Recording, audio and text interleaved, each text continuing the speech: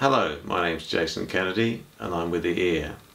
Today I'm joined by Trevor Butler. Hello. And we're going to talk about the Goldnote IS-10, which is an all-in-one DAC streamer. It is an amplifier. all-in-one audio solution, really, that so much can be packed into just a half-width box.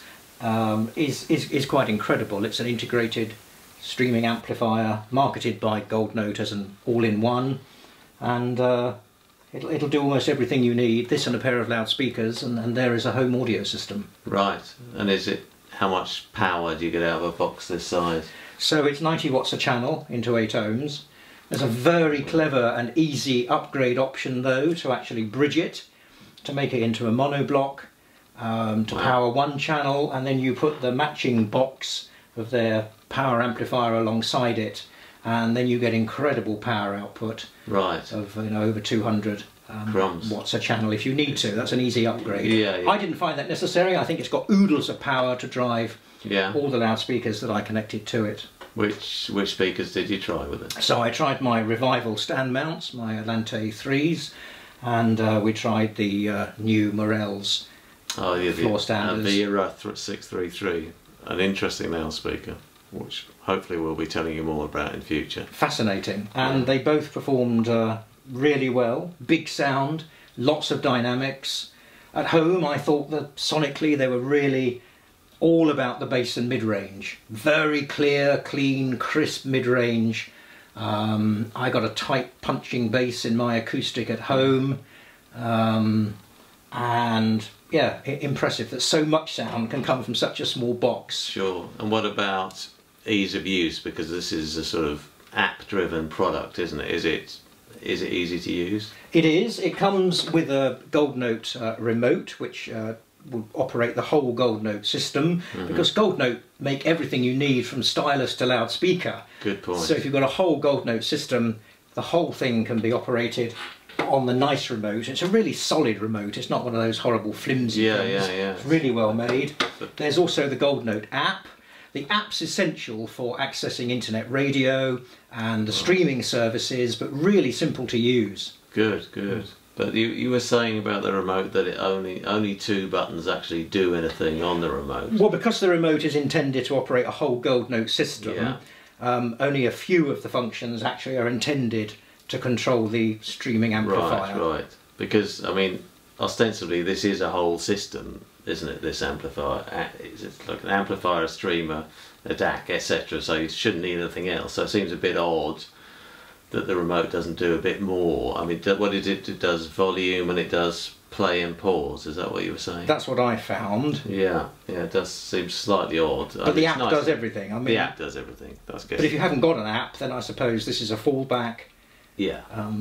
If you haven't got other it's easy to control volume, I imagine, with that. Yes, I mean there's the one control knob on the front which is multi-purpose. That is volume as well, is it? And depending upon how long you press it and which way you turn it and how long you hold it in, it does different things. You can change the source and you can change it to mono and stereo and indeed also the volume, yes. So presumably, given that it's got all this power on this tiny box, is it a Class D? It is. It's a Class A preamp stage, and then the output stages are Class D. Okay. I have to say, I think one of the better Class D implementations that I've heard. I'm sure we all know out there are some that are pretty ropey, quite rough. Quite brittle sometimes. Yeah, brittle, really quite coarse. This actually, I think, is really refined. Goldnote have gone to a lot of trouble to look at both the damping factor and the current. And that's continuously variable depending upon the load you connect. Right. And that really seems to actually make Class D more than acceptable here. And you were saying it's not, unlike an awful lot of these products, it's not made in China, which is extraordinary, really. No, I should say that I saw the prototypes of these being made at the Goldnote factory just outside Florence. And the whole company is really of the ethos that everything should be sourced and manufactured locally, such even that the company cars are only of Italian brands. that they won't buy anything other than Italian. The casework is made close to the factory, they make their own circuit boards, and they source as many of the components within the country as they possibly can. Impressive. It's all hand assembled on their own very efficient production line. Right, yeah, got you. And what about inputs, and what about connecting things that aren't on board already? So one thing that perhaps might be strange, given Goldnote's manufacture of styluses and tone arms and turntables, is there's no phono stage, but they wanted to keep that out of the box. They do a cosmetically matching phono stage range, actually. Yeah. So then it's got 2 analog inputs, 2 optical and 1 coaxial digital input. Good. Plus all the streaming abilities. There's Wi-Fi and Ethernet connection. Right. And for anyone who's very anti-Wi-Fi and thinks it's going to corrupt the sound, as soon as you plug in the Ethernet, the Wi-Fi circuitry is disabled. Well, that's quite nice, isn't it? Because, Wi-Fi can bring in a lot of noise to any component, so if you're not using it, it is best to remove aerials, etc., and minimise the impact it has. But you can take it to a party where somebody hasn't got wired Ethernet, connect to their Wi-Fi, and provide party music. Well, I think a lot of people don't have wired Ethernet even in their living rooms these days. Yeah, it's a very popular approach. And you were talking about the headphone output's quite good. Impressively so, actually. I almost just tried it just as the final thought and actually listened for hours.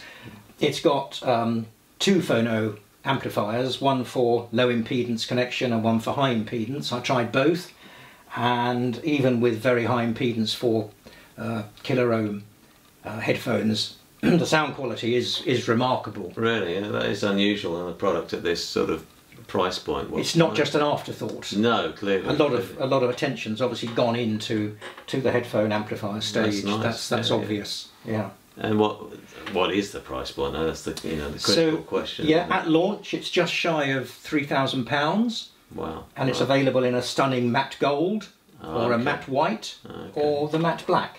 Got you. So it's anodised finishes, presumably. Yes. Yeah.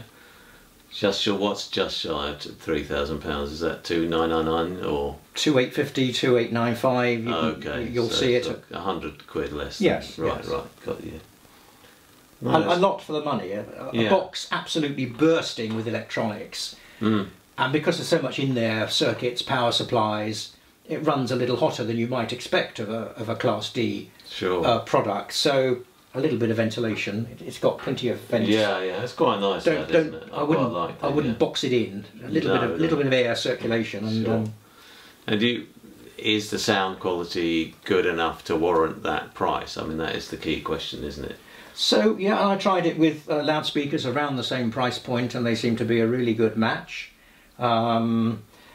It's a very dynamic, punchy, lively, involving sound. There's a slight warmth to it. Yeah. I think the detail is particularly good. I was struck by that. Right. And the involvement and so you think it's good value? I do. The sound stage is projected out. It's a huge sound from a tiny chassis. Impressive. Right. Okay. Well, if you'd like to find out more, Trevor will be writing a full review on the ear, and I'll put a link in below. Thank you.